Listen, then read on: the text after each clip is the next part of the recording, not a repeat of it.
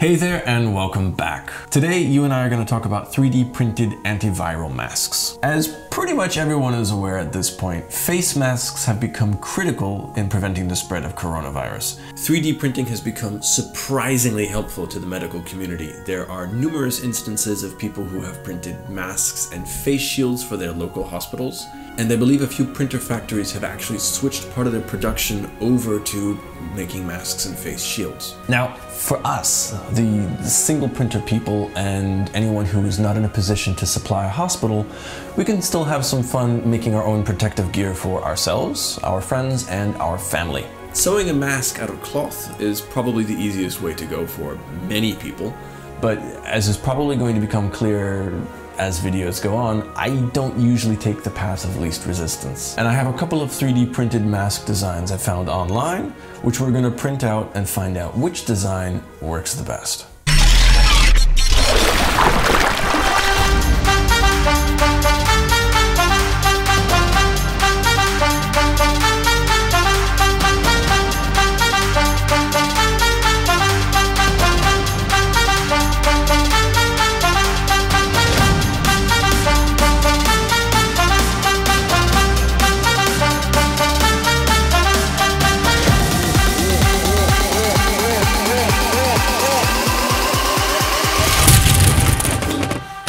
I love doing that. We're gonna go through them one by one. They do require some assembly, and we're gonna see which one takes the longest, which one is the easiest, and which one has the best fit. Now, of course, they are gonna be a different fit for everyone. There are different sizes for quite a few of these, and if there aren't, it's very easy to resize inside of Cure or any other slicer. The question then comes, how many times do you have to print it before you get the right fit? In addition to the actual printed parts, I also have this, which is essentially insulation for your windows. It has an adhesive backing, which is actually really great because then you don't have to glue anything to your mask. You can just cut this and attach it and it will stay, hopefully. This is somehow slightly overwhelming. That one looks like the easiest, so why don't we start with that one? And it did come with a file for this TPU gasket, which hopefully is going to make this slightly more comfortable on your face and a better fit. Now, there's also a filter ring and a lock, and you just have to sandwich your own filter of choice in between. I'm going to see if I can install the gasket. I did originally actually print it in the wrong orientation, which was a bit of a mistake. Basically, I don't know what I was thinking, quite honestly. Don't do that. Try to keep as much of it as close to the table as possible. Because it is TPU, it will flex. And if it flexes as you print, you will end up with this mess. Pop, pop, pop. Go wear like a Venom mask. I am Venom. Getting back to the successful print, that actually looks quite good. I don't have any filters at the moment because I have too many masks for the filters. So I'm just gonna attach everything as it is. So this little lock slides into place and then you can twist it and it locks in there like that. Well, now I can't get it out. As far as attaching this to your face, this one is probably going to be the easiest. The hooks to hold the elastic are in fact hooks rather than holes, so you have a bit more versatility in putting the mask on and off. It is not something which you have to slip over your head or untie. All you have to do is just unhook. I don't have elastic, so in true 3D print fashion, I'm gonna actually just use a length of TPU that I cut. The hooks actually make this very convenient. Let's see, how do I? Okay. And there we have it. So this is mask number one. I do think it's slightly, well, it's making me talk like Bane, that's for one. Here in Gotham, Batman is not the villain, I am the villain. And if you think you can stand against me and my mercenaries, then you are mistaken, Batman. Gotham is yours. None shall interfere. Do as you please. Yeah, I think this is probably very effective. I feel like I'm already on a ventilator.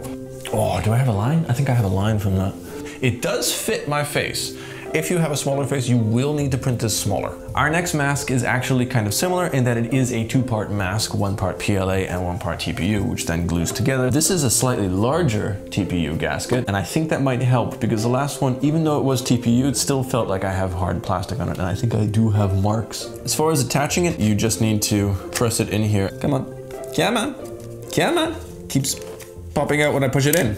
Okay, so we are gonna have to glue this, which is probably not the healthiest thing to have to do to a mask, but once it's dry, it shouldn't be a problem, I think. Why is this so difficult? So we just squeeze that down together. Talking like I know what I'm doing, talking like I have a plan. I did a terrible job of gluing this. That is embarrassing.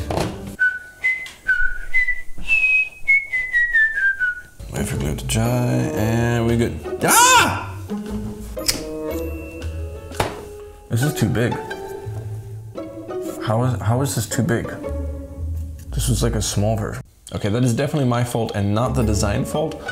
Although I did print like the second smallest one, so these are very big. So this is not as engineered as the last one in terms of fitting in the cover, but it seems solid enough. Unlike the other one, this also does not have hooks. It only has holes for the elastic. So you do need to tie it or use something very flexible when you put it over your head, and you will have to lift it up and lift it back down. The hooks are actually quite nice because it's so quick to put on and take off. I think my TPU is a bit short. Get in the hole. That is the best that I can get it on for right now. God, it looks like I'm talking to the Secret Service or something. Stop touching your ear. It is quite cool, but it does look a little bit like something out of Mad Max.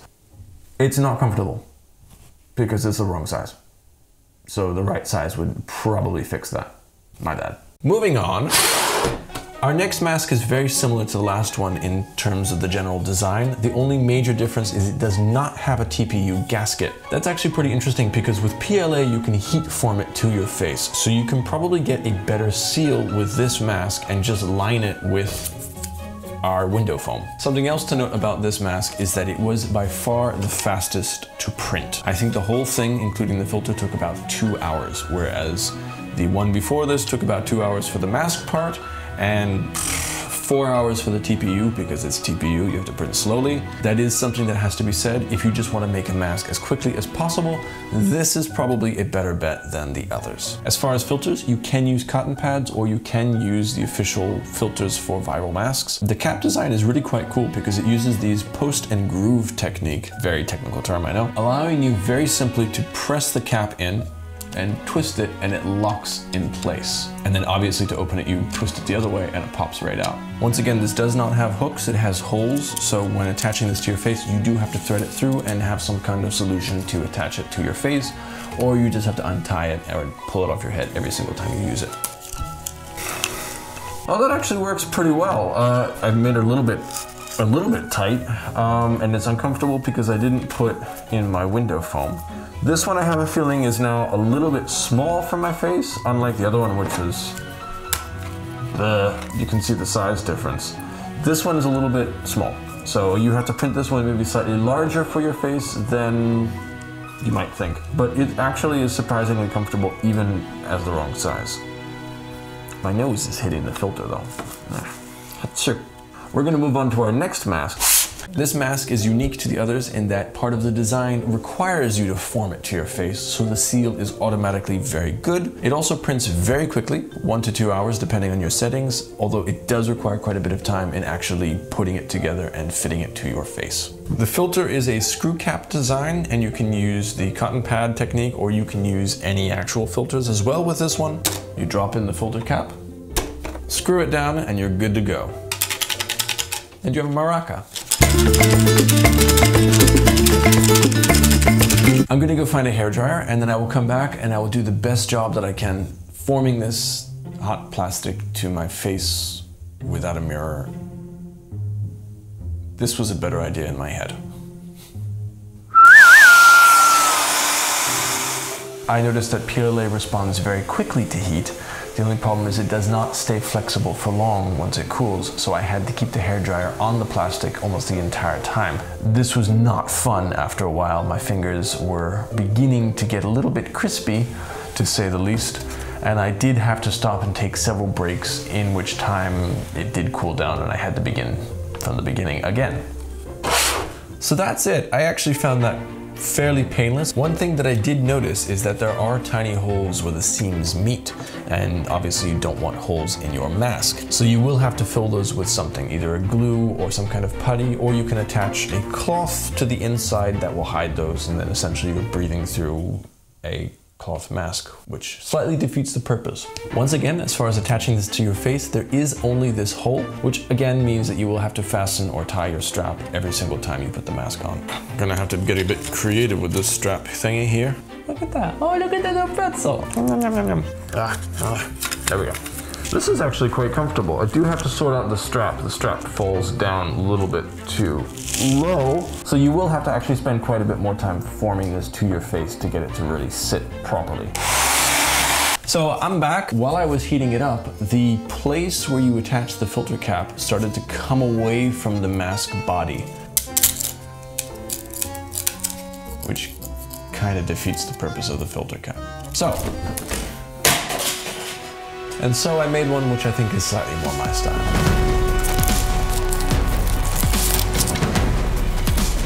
I think you're green!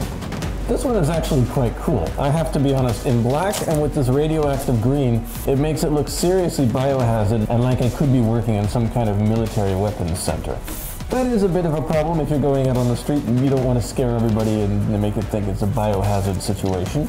But at the same time, why not? For the straps, I ended up using Velcro, which I cut into thin strips, one going up and one going down, and just fastened it with some paper clips. I actually went ahead and tried the window sealing foam to see if it would work, and I was actually pleasantly surprised because it sticks well and it is surprisingly comfortable. In all, I'm actually the happiest with this mask. I think it might have a lot to do with the fact that I spent much more time fitting it to my face properly than anything else. Our final mask actually looks a little bit more like something Batman or Catwoman would wear. It's printed entirely in TPU, meaning it's flexible and will form to your face automatically, and has this interesting zipper-like technique of holding it together. This is the Valvey mask, and there is a tutorial on YouTube which I had to watch to try to figure out how to get this to zip up. Let's see if I can do it.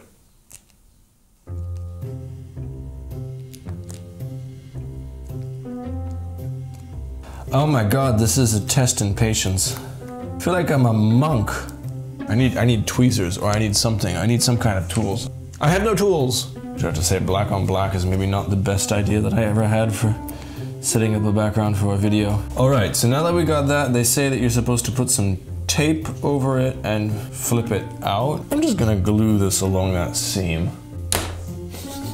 Next up, there were some strap designs that came with it. You have to take the arrows and put the arrows through the holes. This does seem like it would be a little bit difficult when you want to remove the mask. There is another version in the files that has hooks. My only concern was printing in TPU. I wasn't sure how well that would work out because my printer is not the best with TPU. So our mask is starting to dry. I did it again! Oh! I'm like a child playing with glue. Should not be allowed. Oh, I'm so concerned I don't feel like that would hold. Yeah, it needed more time to dry. I might have rushed that slightly. Oops. I ended up scrapping this zipper idea. I didn't find that it worked very well. There's another version in the files that you can just sew, and I went with that. And here it is all sewn up. A friend of mine did this for me, so it is professionally done, as they say. There are some issues with it. Obviously on the inside there is a seam, which is probably not going to be very comfortable. So these arrows go in from the outside going in. Yeah, that's surprisingly a lot easier than I expected it to be. We got one more arrow. We're almost there. Ah, so that's, oh no, they're too small. What do I do now? Oh, that's so disappointing. Yeah. Oh my god. Oh god. Well, that's on and I'm never taking it off. I haven't even made my nose clip yet.